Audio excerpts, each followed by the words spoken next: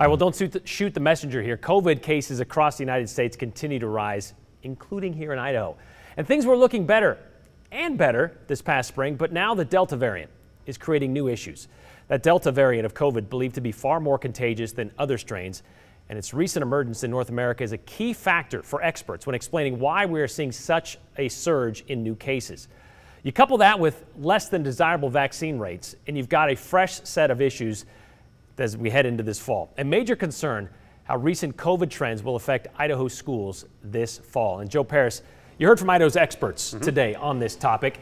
He joins us with insight on what these schools could look like when it comes to COVID this fall. A major point still for those under 12, vaccines and kind of where we stand with that. Yeah, I mean, there's still not a vaccine, Brian, for those under 12. So long story short, people are asking, well, what's the difference between this fall and really heading into last fall? There's no really fact that has prompted questions about why school districts are telling students that there will be no masks required this fall. The major districts here in the Valley, including Boise, West Ada, Nampa, and Caldwell, they've all taken the stance that they will not require masks this fall. Of note, when those decisions were made earlier this year, the COVID situation in Idaho, a lot different than what we're seeing right now. Now, just today, Health and Welfare Director Dave Jepson said, quote, "Unfortunately, I wish I had better news. The overall state COVID numbers have taken a turn for the worse in the past few weeks. All the key COVID-19 items that we watch closely are now heading the wrong direction.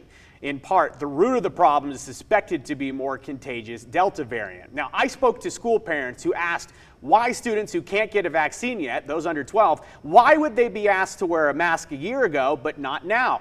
Simply put, a year ago, the virus was circulating and the best defense was aggressive COVID protocols like masks. Well, the best defense right now is a vaccine, but again, there's not one available for most elementary and middle school students. Now, I asked state epidemiologist Dr. Christine Hahn if there was a scientific argument against having kids mask up this fall if they can't get a vaccine. Here's her insight.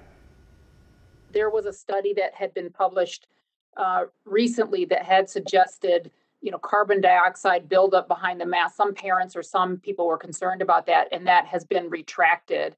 So right now, there is no scientific evidence of any harm, for the vast majority of people, including children, to wear masks. And so, as Elke mentioned, really, it's going to be a policy decision. There's not a scientific reason to not wear masks, I guess is the way I'd put it, that it's really going to be a policy decision on the part of the schools with hopefully our advisory committee's input.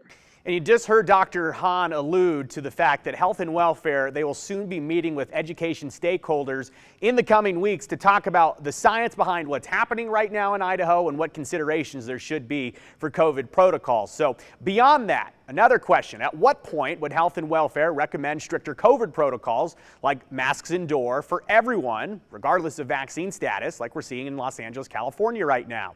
Well, Director Jepson couldn't really give a real specific of a tipping point where they would actually change their recommendations, but he did say that they are going to continue to monitor important data like hospital and ICU capacity, as well as case counts. Brian, there's a belief among the scientific community that there is a situation heading into the fall where things could lead to another wave of COVID. That's something we want to avoid, especially with the vaccine hopefully available just around the corner for those under 12. All right, really quickly, the Delta variant. We still do not have a really good way of detecting that in Idaho. Is that true? The state of Idaho will admit they had some trouble in the past of monitoring that Delta variant because it takes time to send it to get it sequenced and to get all the information done. But this afternoon, they did announce there's a renewed effort with the local hospitals as well as the VA medical system to work on sequencing more of that variant to get an idea of just how prevalent it is and just early work on that, Brian. They know there's more cases than they thought, and that it is assumed that once this variant is in the community and it's contagious, it's out there. And we could start to see those numbers go even higher.